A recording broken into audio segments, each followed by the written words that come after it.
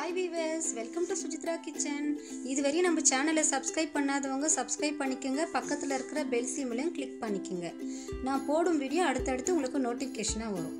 இப்போ வாங்க வீடியோக்குள்ள. கிச்சன்ல என்ன பார்க்க போறோம் அப்படினா prawn biryani தாங்க பார்க்க போறோம். நிறைய சப்ஸ்கிரைபர்ஸ் என்கிட்ட கேட்ட வீடியோஸ் தான் இது. prawn biryani போஸ்ட் பண்ணுங்க அப்படி சொல்லி கேட்டிருக்காங்க. அவங்களுக்காக இதை நான் வந்து போஸ்ட் பண்ணலாமே அப்படின்றதுக்காக இந்த வீடியோவை வந்து டெடிகேட் பண்ணுறேன். prawn biryaniக்கு தேவையான பொருள் என்னன்றது பார்க்கலாம். நான் என்ன பண்ணியிருக்கேன் அப்படின்னா ஒரு 6 வெங்காயம் கட் பண்ணி வச்சுருக்கேங்க. நீல வாக்கத்தில் ஒரு 6 வெங்காயம் கட் பண்ணி வச்சுருக்கேன். கொத்தமல்லி வந்து ஒரு கை கொத்து எடுத்திருக்கேன். நம்மளுக்கு வந்து இது பிரியாணிக்கு தேவையான அளவு வந்து கொத்தமல்லி புதினாலாம் தேவையில்லை, கொஞ்சம் கொஞ்சம் போட்டாவே போதும். நான் வந்து புதினா வந்து ஒரு கை கொத்து எடுத்திருக்கேன். அடுத்தது வந்து பார்த்திங்கன்னா இதுக்கு மெயின் டிஷ்ஷே வந்து பார்த்திங்கன்னா ப்ரான் வந்து செலக்ட் பண்ணும் போது பார்த்திங்கன்னா இந்த மாதிரி வந்து பெரிய சைஸு ப்ரானாக நீங்கள் செலக்ட் பண்ணிக்கிங்க. இது வந்து பார்த்திங்கன்னா எக்ஸ்போர்ட் செலக்ட் பண்ணியிருக்கேன். அடுத்தது இதுக்கு தேவையான பொருள் என்ன அப்படின்னா நான் வந்து பார்த்திங்கன்னா டொமேட்டோ வந்து பார்த்திங்கன்னா ஒரு 4 டொமேட்டோ கட் பண்ணி வச்சுருக்கேன். அடுத்தது வந்து பார்த்திங்கன்னா பச்சை மிளகாய் வந்து ஒரு 4 கட் பண்ணி வச்சுருக்கேன். அடுத்தது இது வந்து எனக்கு ஸ்மால் சைஸுன்றதுனால இந்த லெமன் வந்து பார்த்திங்கன்னா நான் வந்து 2 பீஸாக கட் பண்ணி வச்சுருக்கேன். நான் இதுக்கு தேவையானது வந்து இஞ்சி பூண்டு பேஸ்ட்டு.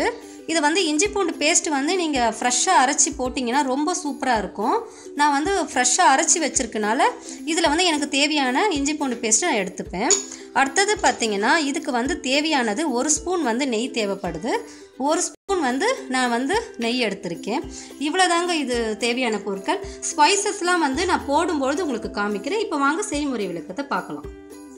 இப்போ பார்த்திங்கன்னா நான் வந்து இப்போ என்ன பண்ணியிருக்கேன் அப்படின்னா நான் வந்து என்னுடைய கேஸ் ஸ்டவ்வில் வந்து பார்த்திங்கன்னா ஒரு ஃபேன் ஒன்று வச்சுருக்கேங்க. நான் நான்ஸ்டிக் ஃபேன் வச்சுருக்கேன். இப்போ வந்து எனக்கு தேவையான அளவுக்கு நான் வந்து ஆயில் சேர்த்துக்கிறேன். உங்களுக்கு தேவையான அளவுக்கு நீங்கள் ஆயில் சேர்த்துக்குங்க. ஆயில் ஹீட் ஆகிறதுக்கு முன்னாடி வந்து பார்த்திங்கன்னா நம்ம வச்சுருக்கிற 1 ஸ்பூன் நெய் வந்து இதில் ஆட் பண்ணிக்கலாம். இப்போ நான் என்ன பண்ண போகிறேன் அப்படின்னா எனக்கு வந்து ஆயில் நல்லா ஹீட் ஆகிடுச்சிங்க. இப்போ நான் வந்து ஹோல்கரா மசாலாவை நான் சேர்த்துக்கிறேன்.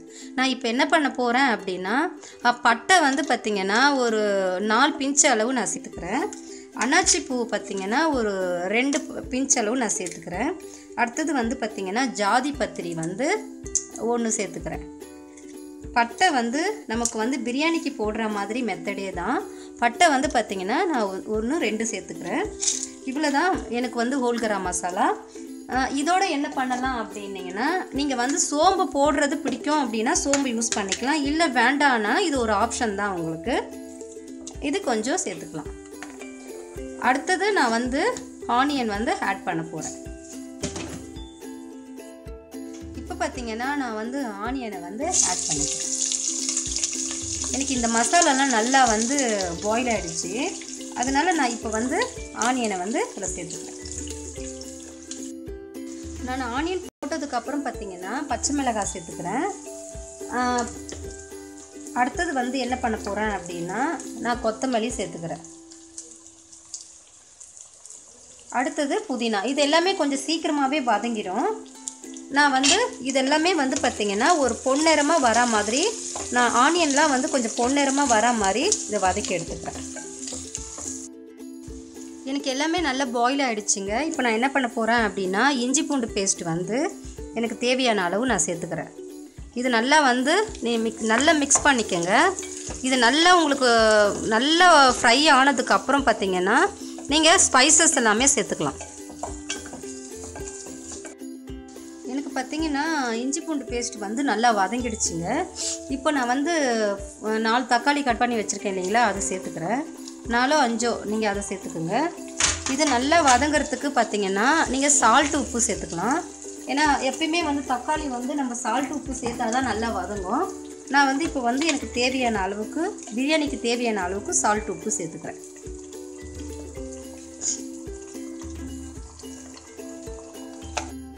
இப்போ பார்த்திங்கன்னா தக்காளி வந்து எனக்கு நல்லா வதங்கிடுச்சிங்க. இப்போ நான் வந்து என்ன பண்ண போகிறேன்னா ஸ்பைசஸ் எல்லாம் சேர்த்துக்க போகிறேன். நான் வந்து மஞ்சத்தூள் வந்து பார்த்திங்கன்னா 1 ஸ்பூன் சேர்த்துக்கிறேன். அடுத்தது பார்த்திங்கன்னா தனியா பொடி வந்து ரொம்ப உடம்புக்கு நல்லது. தனியா பொடி வந்து நான் 2 ஸ்பூன் சேர்த்துக்கிறேன். அடுத்தது பார்த்திங்கன்னா மிளகாய் பொடி. நீங்கள் வீட்டில் அரைச்ச மிளகாய் பொடியும் போடலாம், இல்லை வந்து நீங்கள் பார்த்தீங்கன்னா ரெட் சில்லி இருந்தால் கூட அதுவுமே போட்டுக்கலாம். நீங்கள் தனி மிளகாத்தூளும் போட்டுக்கலாம். நான் வந்து இது ஒரு 1.5 ஸ்பூன் சேர்த்துக்கிறேன்.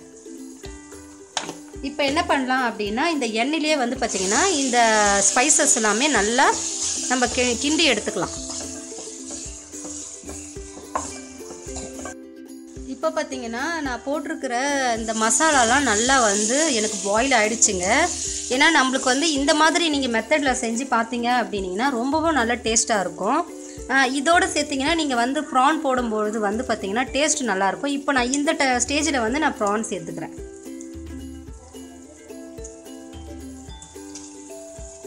சேர்த்துட்டு நல்லா நீங்கள் வந்து இதை நல்லா கிளறிட்டு நீங்கள் வந்து பார்த்திங்கன்னா ஒரு 5 நிமிட்ஸ் வந்து பார்த்திங்கன்னா அப்படியே வந்து இதை வந்து நல்லா மூடி போட்டு மூடிடுங்க. அப்புறமா வந்து எடுத்துட்டு நம்ம பார்க்கலாம்.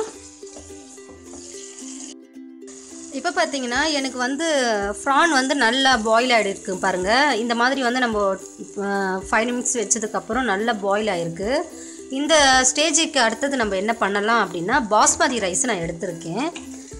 பாஸ்மதி ரைஸ் எப்படி செலக்ட் பண்ணியிருக்கேன் அப்படின்னா, நான் வந்து பார்த்திங்கன்னா இதோடைய அளவு நான் காமிக்கிறேன் உங்களுக்கு. இதில் பார்த்திங்கன்னா நான் பாஸ்மதி ரைஸ் வந்து இதில் தான் மெஷர்மெண்ட் எடுத்திருக்கேன் நான். இதில் பார்த்திங்கன்னா நான் 1 எடுத்திருக்கேன் நான். இப்போ வந்து நான் பாஸ்மதி ரைஸ் நான் சேர்த்துக்க போகிறேன். இதுக்கு வந்து தேவையான அளவு நான் வந்து வாட்டர் சேர்த்ததுக்கப்புறம் பாஸ்மதி ரைஸ் வந்து நல்லா அது பாயில் ஆனதுக்கப்புறம் பாஸ்மதி ரைஸ் நம்ம சேர்த்துக்கலாம். பாஸ்மதி ரைஸ் வந்து நான் இப்படி செலக்ட் பண்ணியிருக்கேன் நான். எனக்கு வந்து பார்த்திங்கன்னா இது நல்லா நீளமாக இந்த மாதிரி பாஸ்மதி ரைஸு. இது வந்து பார்த்திங்கன்னா இது வந்து பேக்கெட்டில் வர பாஸ்மதி ரைஸில் லூஸில் வர பாஸ்மதி ரைஸு. இந்த மாதிரி நீங்கள் சேர்த்துக்கும் போது உங்களுக்கு நல்லா வந்து பார்த்திங்கன்னா பிரியாணி வந்து நல்லா நீளமாக உங்களுக்கு கிடைக்கும். இது வந்து ஒரு சின்ன டிப்ஸு தான் இது. இப்போ வாங்க நம்ம மெஷர்மெண்ட் கப்பில் வந்து நம்ம தண்ணி சேர்த்துக்கலாம். இதில் பார்த்திங்கன்னா நான் வந்து பார்த்திங்கன்னா 1.25 கப்பு வந்து நான் வாட்டர் சேர்த்துக்கிறேன். ஏன்னா பார்த்திங்கன்னா நம்மளுக்கு ஃப்ரான்லேயே வந்து பார்த்திங்கன்னா ஆல்ரெடி வந்து பார்த்திங்கன்னா நமக்கு தண்ணி விடும். அதனால நான் வந்து 1.25 கப்பு தான் நான் வந்து இதுக்கு வாட்டர் சேர்த்துக்க போகிறேன். இது வந்து மெஷர்மெண்ட் நமக்கு கரெக்டாக இருந்துச்சு அப்படின்னா உங்களுக்கு பிரியாணி வந்து பர்ஃபெக்டாக வரும் உங்களுக்கு. இது நல்லா வந்து நமக்கு கொதிச்சு வரட்டும் இந்த தண்ணி. அதுக்கப்புறம் பார்த்திங்கன்னா நம்ம பாஸ்மதி ரைஸு சேர்த்துக்கலாம். இப்போ பார்த்திங்கன்னா எனக்கு வந்து தண்ணி வந்து நல்லா ஹீட் ஆகிடுச்சுங்க, நல்லா கொதி வருது. இப்போ இந்த ஸ்டேஜில் நான் என்ன பண்ண போகிறேன் அப்படின்னா, நான் பாஸ்மதி ரைஸ் வந்து சேர்த்துக்கிறேன். பாஸ்மதி ரைஸ் சேர்த்ததுக்கப்புறம் பார்த்திங்கன்னா நீங்கள் வந்து அப்படியே வந்து லாக் பண்ணி வைங்க.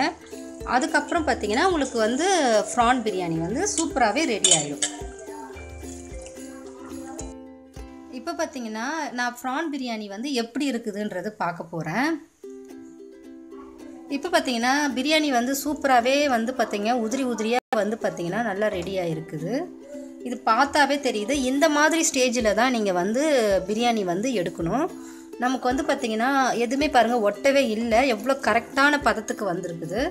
இதை நல்லா நீங்கள் கிளறிக்கிட்டு அதுக்கடுத்தது பார்த்திங்கன்னா நான் வந்து இப்போது ஒரு பாத்திரத்தில் வந்து ட்ரான்ஸ்ஃபர் பண்ணிக்கிறேன்.